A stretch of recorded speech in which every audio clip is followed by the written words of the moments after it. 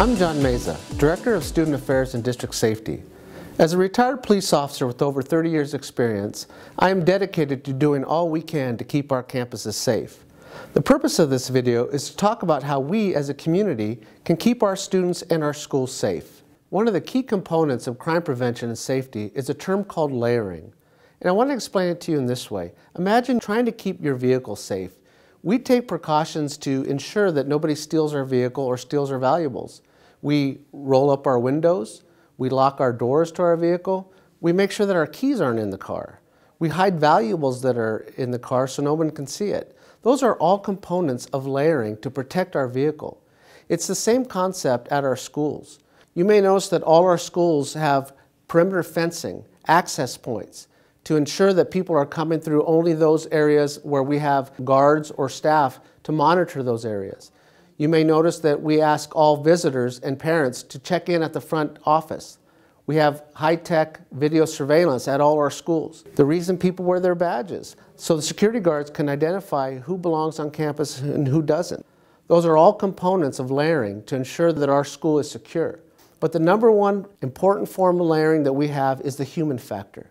And that's our security guards, our teachers, our administration, our custodians. Our school resource officers playing a vital role in the security and safety of our schools. And together, we ensure that our schools are safe. In the event of an emergency, let's talk about the 3 C's: coordination, communication, and remaining calm. The first C is coordination. As a parent, I want you to know that there is a lot of planning that goes on behind the scenes to ensure we are prepared in the event of an emergency. We work closely with local government agencies, including the police and fire departments for Tempe, Phoenix, and Chandler, to prevent and plan and prepare for a crisis on our campus. We are fortunate to have full-time school resource officers at each of our schools. These officers work closely with administrators and teachers each and every day to ensure the safety of our students. They assist in our investigating threats, they get to know our students, and they're a visible deterrent being on campus during the school day and at school events. And they're there to help ensure that we have emergency plans in place. We hope that we never have to respond, but in the event that something does happen, we are ready and will do everything in a coordinated efforts to ensure the safety of our school. The second C is communication. Communication during an emergency can be complicated by high emotions. As a district, we are committed to communicating with parents in an open and transparent manner. During an emergency, we have several ways that we will communicate with you. We might contact you via phone with a voice message. We might email you.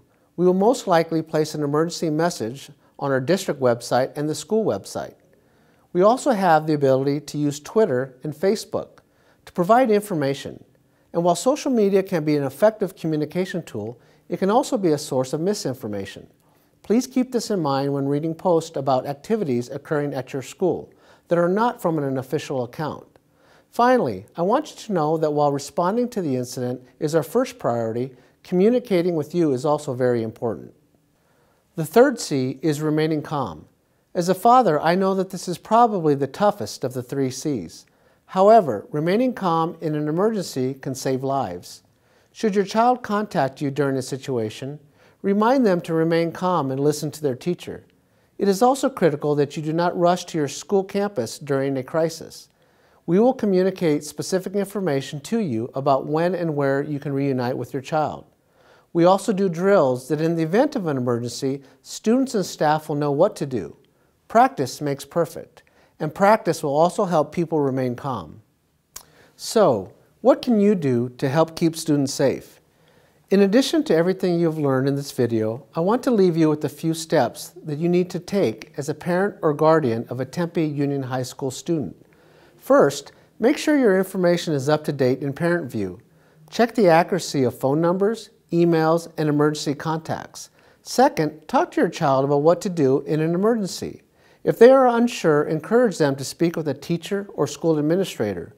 Remind them that if they see something, they need to say something.